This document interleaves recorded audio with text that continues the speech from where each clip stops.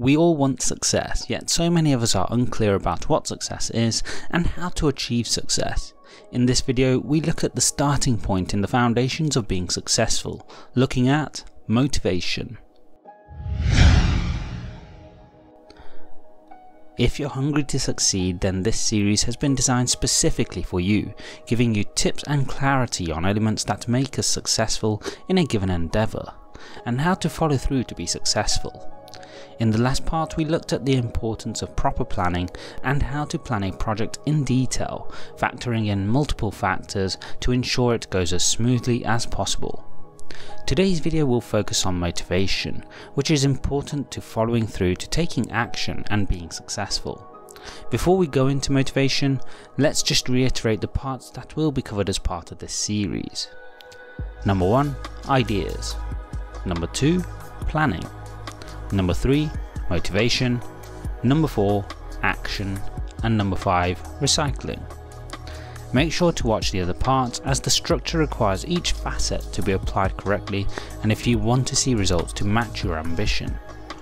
Now, before we get into the concept of motivation, I want to make absolutely clear that motivation without action is nothing more than a meaningless waste of energy. Getting motivated can be highly beneficial, but if you don't follow through on the motivation by doing something to progress towards a goal, it will simply fail to serve any purpose other than to make you feel good for a brief period, after which you'll feel bad for not acting on it. So how can motivation benefit us? First of all, it's important to understand motivation, which is the reason people take certain actions, act and behave in a specific way. The reason it's important to understand this is because many, when talking about motivation, are talking about motivation in the short-term definition of the word, whereby people listen to or watch something to give them a quick energy burst that gets adrenaline pumping and gives them a reason to take immediate action. However, it's vital to understand that motivation, when understood properly, encompasses far more than that. In fact, you can create a distinction between short-term and long-term motivation. Now, I won't delve unnecessarily into links between the concepts and psychological concepts such as Freud's structural theory of personality, never mind the countless other theories that have followed, but it is useful to understand the two types of motivation. Short-term motivation. Short-term motivation is what we often commonly understand as motivation, as something that will get you in a state where you're ready to take action immediately. This is because whatever motivates you provides you with a short-term reasoning and desire to take action, as well as physically creating chemical changes in the body to help you prepare for immediate action, mostly the rush of adrenaline you feel to act. This kind of motivation can be great for short-term results, helping you follow through with immediate needs, but it's also quite an intense form of motivation that will take up a lot of energy. Due to this reason, short-term motivation is beneficial in quick and immediate gains, but isn't sustainable for long-term action, as it naturally leads to burnout. Long-term motivation. Long-term motivation is described in many ways by various people. Simon Sinek refers to it as our why, some refer to it as a long-term vision, and others as purpose. Whichever term you prefer, the point of this kind of motivation is to understand why you embark on a particular challenge from a higher level. For example, I've stated before and reiterate, the purpose of this channel is to try and encourage and help people with long-lasting positive change in their lives, and to be an example to my son about the values I intend to pass on to him. This motivation isn't about my immediate goals, say to create this video, but rather a more holistic view on why I create all of my videos on the channel. While short-term motivation helps you with immediate or short-term goals and results, long-term motivation is critical in understanding your reasoning for embarking on anything that you do.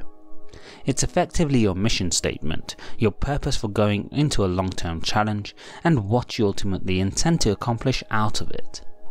Where long-term motivation can be particularly beneficial is in the push and pull effect. Short-term motivation often pushes us towards undertaking certain actions, but long-term motivation pulls us towards it, as it's the fundamental reason we chose to do what we decided to. So how can we use short and long-term motivations to our benefit? Number 1. Habits. As already identified, short-term motivation can be exhausting. Knowing this, how can we utilize the benefits we gain from taking action from short-term motivation? Well, the key is to create habits, whereby we automate processes to help us maintain consistent progress towards a given goal. This is something I'll be covering in more detail in the next part of the series when talking about action. However, in this part, what's also important to note about habits is how they need to be controlled and managed. Habits are essentially built as a mechanism of our primitive mind.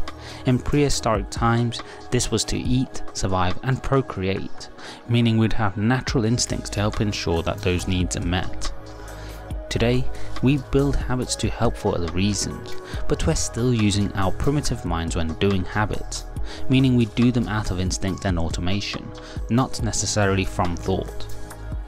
When it comes to habits when working towards a goal, this can be highly beneficial towards making consistent progress, but at the same time, we periodically need to take a step back and reflect on our habits, reviewing whether they are benefiting our long-term motivation. For example, as a YouTuber, this would be to periodically spend time checking analytics and growth to see if the existing process of creating videos is garnering results we're satisfied with. If expectations aren't being met, then the habit needs to be adjusted or changed to achieve them. Number 2. Automate long-term motivation. We understand how habits can be both beneficial but also detrimental to our behaviours, but equally important is to spend time automating your long-term motivation. Here, rather than setting up behavioural habits designed to help taking action towards a short-term goal, the idea is to set reminders towards your long-term motivation and purpose. There are multiple ways to do this, such as write down the long-term motivation daily or say affirmations. Personally, I follow Tony Robbins' morning routine, part of which is to spend time envisioning your future, during which time I like to spend time also reminding myself as to why I'm working towards that future. Put simply, the whole idea here isn't just to do something for the sake of doing it, but consciously think about why you are doing what you are. Number 3. Strengthen your brain.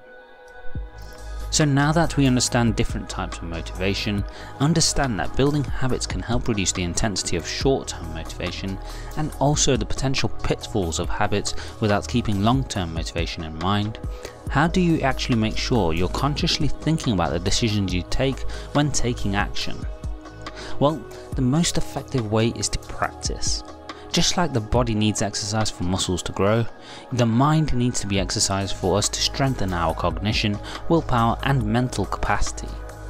For example, if you create a habit, as part of the habit build a routine to spend time thinking about how that habit will benefit you on a given day when considering your long-term motivation. This means when you get into taking action, you don't just act on the primitive mind and mindlessly take action, but instead make a clear and deliberate decision towards taking that action. Let's use exercise as an example. You might have created a habit of exercising an hour at the same time each day. However, to make sure what exercises you do are deliberate and with a clear purpose, before each session you start to exercise, you could choose to decide what you're going to focus on that day, such as cardio, the upper body or your legs. This means you still have the benefits of making exercise a habit, but you focus on what you're working towards in your long-term motivation at the start of each session. Motivation can be highly beneficial when working towards a specific goal, and understanding how long-term and short-term motivation affects us is critical in utilizing motivation towards taking action. However, the key word is action, as anyone can say a few words to get you motivated, but then not following up with action is meaningless. And this is precisely why we'll be looking at action in the next video. But in the meantime, I would love to know what you do to get motivated. Let me know in the comment section below. If you enjoyed this, please leave a like and share this with others as we aim to help people live life on their terms, and subscribe for more content like this. Make sure to hit the bell icon to ensure YouTube notifies you of the latest content. Thanks for watching.